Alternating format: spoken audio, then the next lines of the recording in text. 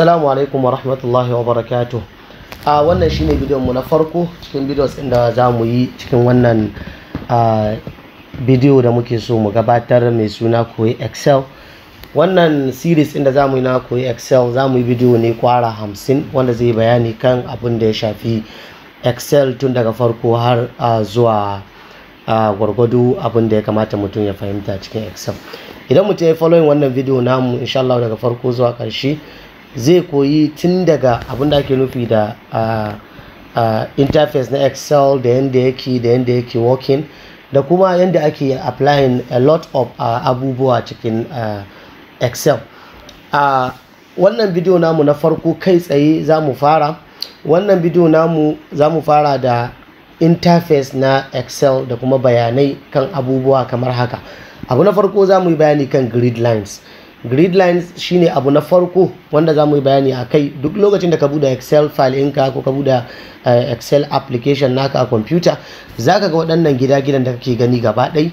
Waɗannan gida-gidan da kake gani wanda nake highlighting yanzu kamar yadda kuke gani su ake kira Gridlines. Kuma wannan Gridlines ɗin da muke gani yana cikin abu na farko da yake ba mutane tsoro duk lokacin da suka bude Excel. Amma kar mu damu, wannan Gridlines ɗin za ka iya cire su a Excel. Kawai za ka iya cire su kamar haka, zai koma yadda kasan Microsoft da yake irin yana nan blank nashi babu wani abu ciki. Kawai an yi su ne domin su sauƙaƙa ma mutum ya gane cewa ina wani cell yake ciki da kuma sauransu. Amma wannan Gridlines ba komai bane, ba su da wani amfani. Ba za a gane ba su da amfani ba sai idan ka je ka yi printing takarda. Duk lokacin da ka je ka yi printing a Excel, idan baka sa border lines ba ko baka sa table ba, so zai fito blank kamar yadda na cire Gridlines kamar da kuke gani, so zai fito a haka lahiya lau ba tare da komai ba. So wannan shine bayani a gurguje kan abin da ya shafi Gridlines. Sai abu na farko na biyu da za mu yi magana kai shine sheet. Excel yana dauke da sheet da yawa. Azin wannan da muke ciki da kuke gani suna ne za ku ga an sa sheet 1. A nan ƙasa za ku ga nasa idan aka yi plus, akwai plus sign nan ƙasa, idan kai clicking zai bude sheet 2, idan kai clicking zai bude sheet 3, idan kai clicking zai bude sheet 4 har zuwa ko sheet nawa kake so zaka sa a cikin Excel da sauransu. So sheet Excel file kwara ɗaya yana ɗaukar sheets da yawa, yana ɗaukar sheets more than 200 sheets in one Excel file. So wannan shi ake ce ma sheets. Kuma ina amfani da 2019, wanda suke da 2007, ina da 2013 da 2010, ina jin gaba ɗaya zaka ga idan ka buɗe ya fara da sheet 1 2 3, so zaka yi adding 4 5 6 da sauransu. Kuma kana iya ka yi renaming sheets ɗinka, kamar ka zo nan ka yi double click sai ka rubuta mai, let's say for example mu ce test 1 for example shine suna. So kana iya sa wannan ka zo ka yi double click, kun gani ko kuma ba double click ba, kana iya zuwa cikin sheet ɗin sai ka yi right click mun gani ko, sai ka yi clicking rename sai ka rubuta for example test 2. So wannan kuma su ne sheets. Idan za ka yi deleting sheet za ka yi right click sai ka ce delete zai goge, za ka yi right click sai ka yi delete zai goge, za ka yi right click sai ka yi delete zai goge. Wannan shi ake ce ma sheet. So duk lokacin da ake magana kan sheet a Excel, wannan shi ake magana kai. Abu na uku da za mu magana kai shine Workbook.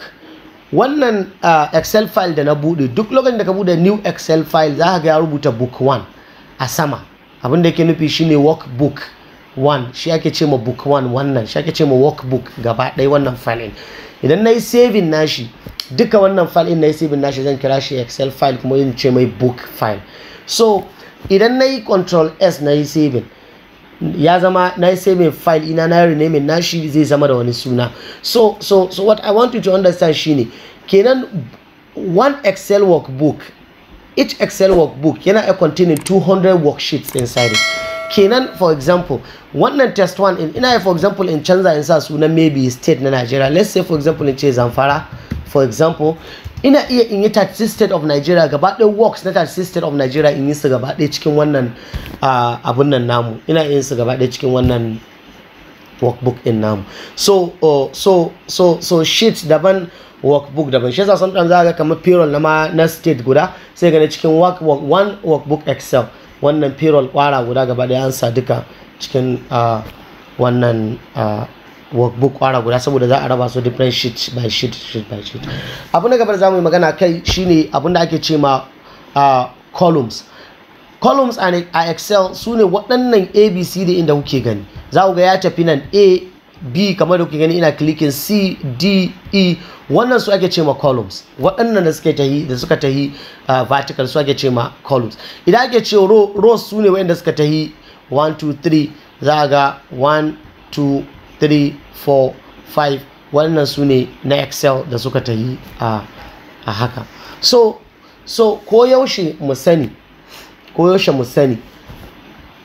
idan kana neman abin da ake ce ma cell na Excel, ko in ce me ake ce ma cell, bai mu bayani kan cell na Excel shine intersection na columns da row, shi yake ba mu cell.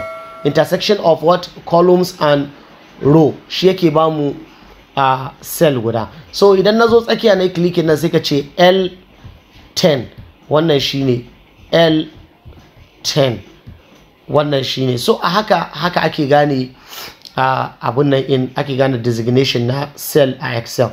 So duk lokacin da aka ce ka ga yi me reference na cell, za ka ce misali C8 ko kuma ka ce A1 ko ka ce DE5 ko ka ce C7 da sauransu. So wannan haka ake gane wannan. So sai ku abin nan ku fahimci abin da kyau. So a gurguje ina ji insha Allah bidiyon mu na yau nan za mu tsaya, sai bidiyon mu na gaba insha Allah za mu ci gaba daga inda muka tsaya. Da fatar an fahimci waɗannan abubuwan da muka yi bayani kai. Duk abin da mutum bai fahimta ba sai ya yi comment ƙasa ko kuma ya yi tambaya ko kuma ya sake kallon wannan video in domin ya fahimci abubuwan da ake bayani akai. Wassalamu alaikum wa rahmatullahi wa barakatuh.